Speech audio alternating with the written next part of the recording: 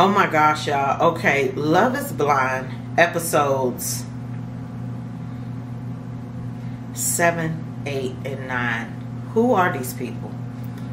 Who are these people? Okay. So we have already established that Chelsea needs a therapist stat, okay? We further realized that in maybe season 8, okay? She is having a hard time because Jimmy saw Jessica. Now, I seen some stuff all up and through the internet on that TikTok. People were saying that Jimmy doesn't really like Chelsea. I don't really know, okay? I don't know. All I know is I want them to free us, okay? Because at this point, I don't know. So, do I think Jimmy and Chelsea are going to get married? No. Okay? Now, let's move on to Kenneth and Brittany. I was shocked and appalled. I was shocked and appalled that relationship ended so quickly. I don't know. It was either episode 7 or episode 8. One of them. Where Brittany was just talking to Kenneth and was like, I'm not feeling the spark that I felt in the pod. Kenneth was like, okay, from your perspective. I mean, he was talking very intelligent, and I enjoyed that, okay? But then when I went to my friends, they were like, Lee, the internet is eating Kenneth up. And then Ree sent me a TikTok, and I said, TikTok girl is correct. TikTok girl said, they gave Kenneth a clean edit, and Kenneth never liked Brittany. Season 7, y'all, they called season 7 something like Silence of the Seas or something, because they showed us a clip. I don't know why they showed us this. Now, I know they are recording all this footage, but stop showing us this. Y'all, Kenneth and Brittany was on this boat, and it was quiet for a long time. I'm looking at the TV like, why y'all showing us this? I don't want to see this. It's very cringy. It's very get me out of here, okay? Because if I was on the boat, I probably would have wanted to jump off, and I don't even know how to swim, all right? So they ended up ending their relationship. I was like, I just felt sorry for Brittany. And I don't know what happened. One of my friends said, it might have been Roms. She said, y'all remember when AD said something to Kenneth about like being black, and if they have kids, those are going to be black children. Do you think Brittany would be able to raise black children? And he was like, yeah, but Roms was like, she think that might have got to him. If it did, I'm annoyed by that. Because AD, you got your own issues. You have eyelashes for days, and you have a leave-out problem. Leave people alone, okay?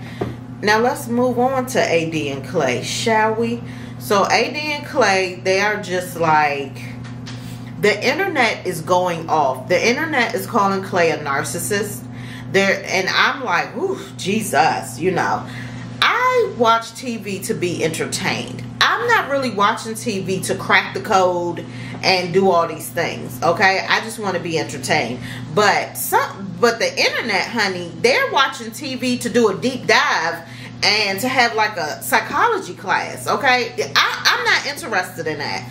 So I just look at the people's perspective, and half the time I agree, all right? Because the people are like, there's red flags all up and through AD and Clay's relationship. Now, AD and Clay, they go to a restaurant. They're meeting Clay's mom. Big ups to Clay's mom, okay? Something was happening. Clay works a job, and then he works a 9 to 5. And so I guess maybe he wasn't home or something. And, you know, something went on. And Clay very aggressively at the table was like, so what's the problem? AD was like, oh, because that's why I like her. She's like, what? And then the mom was like, let me say this. After someone who's been married for 23 years, yes, that marriage didn't work. And mom gave her 2 cents, which was good. Like, if you love somebody, you find the time and make the time to spend the time together. Because that's another thing. For these people, this is the honeymoon phase. And y'all don't really know each other. Which is why I don't think this show is really good. You know, these people, it's too many insecurities with people. They have to be under the person. I just think it's horrible for them, okay? You know, I've known Marquis since I was 16 years old, all right? We dated until maybe I was 18, 19. We broke up. I had Shari by somebody else. Ran into Marquis when I was maybe, I guess, 24 maybe. We had Marquis and we was together for I don't know how long. Ended up getting married in 2008. Then we broke up. And we was not together for 8 years. Okay? And then we got back together in 2016. And we've been together ever since. And I'm saying all that to say, I have never needed Marquis to be right up under my butt. Like, I think that is disgusting. How am I going to breathe if I have somebody constantly up under me? It's disgusting.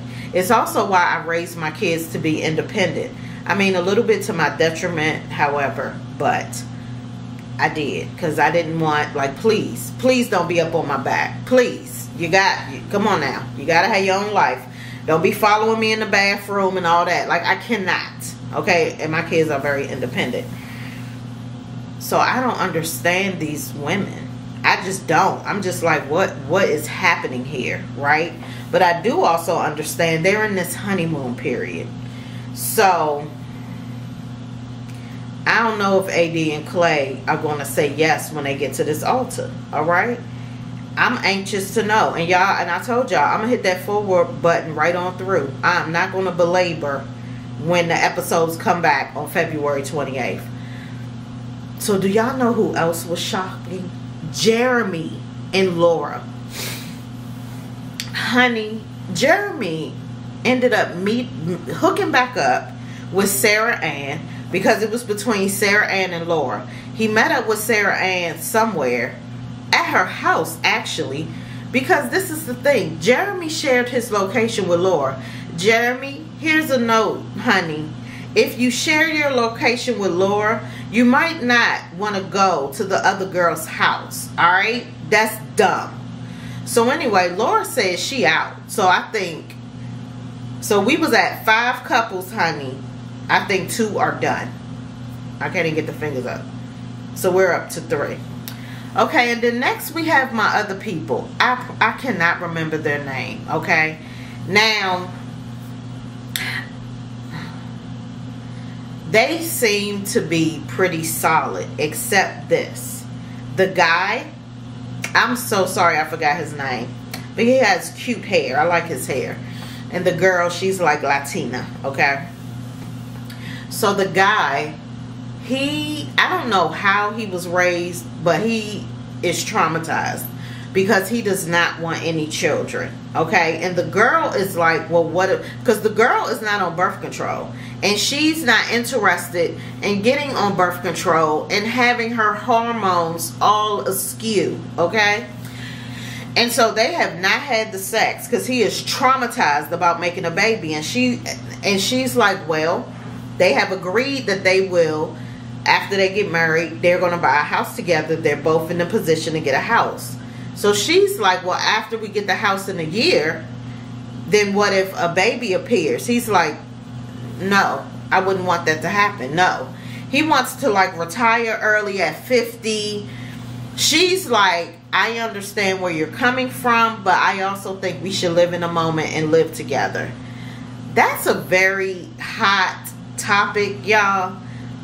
I'm not sure how that's going to work out. Also, she said to him, if her dad doesn't approve, she will not be able to marry him. Here's the problem I have with that. These people go on this experiment of their own free will, right? It's very unconventional. Hey man, don't come back here and try to have some conventional values after you done just got engaged to a stranger by his voice. Now you want to bring your father into it. If my dad doesn't approve, Shut up. Why are you stressing old daddy out? Your dad is probably traumatized that you went and got engaged to a stranger in a pod. And now you're going to all make the fiance feel some kind of way because your dad might not approve. Leave daddy out of it, all right? Make your own decision like you did when you went on the show with the pod. Needless to say, Love is Blind is stressing me out. Ron has already said love is not blind, okay? Love is not blind. Love is blind. For me, it's not, okay? I wouldn't be able to do it. Well, the new episodes will be out on February 28th. I'll catch y'all then.